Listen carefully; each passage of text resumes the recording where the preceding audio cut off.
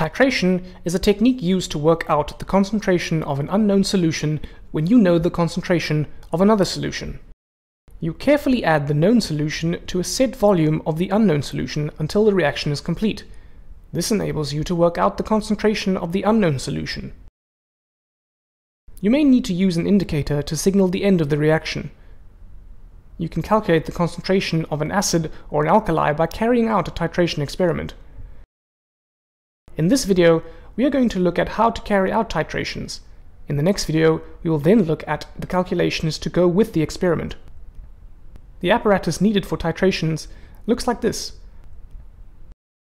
The pipette is used to accurately measure a certain volume of the unknown solution into the flask.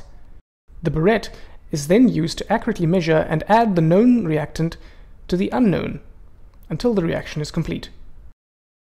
The burette can measure up to a 0.05 cubic centimeter accuracy. To carry out a titration, you follow these steps. 1. Using the pipette, add a set volume of the unknown solution to a clean conical flask. 2. You may also need to add a few drops of indicator. 3. Fill the burette with the known solution and make sure it is leveled off at exactly 0. 4. Slowly add the solution from the burette to the unknown solution in the conical flask. 5.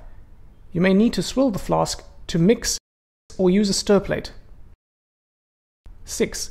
Stop adding when the reaction is complete or the endpoint is reached. This is where an indicator may help you because there would be an appropriate color change.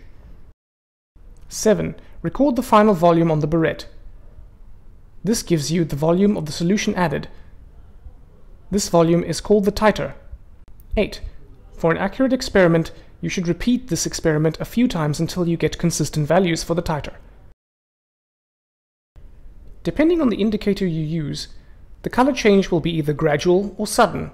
If you are carrying out an acid-alkali titration, you may use universal indicator, which would give a gradual color change. Though this might not be ideal because of this gradual color change. Litmus gives a sudden color change. But there are other better indicators that are specialized for the acids and the alkalis in the titration. Sometimes the acid may be the known solution and the alkali unknown, and other times the alkali the known and the acid the unknown. So we have carried out the titration a few times and have a consistent value for the titer. What do we do next?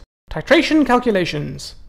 Now that you know how to carry out titrations, watch the second part of this video to see how to do titration calculations, to work out the actual concentration of the unknown solution. All you need to really remember is that titrations are used to work out the concentration of an unknown solution when you know the concentration of another solution.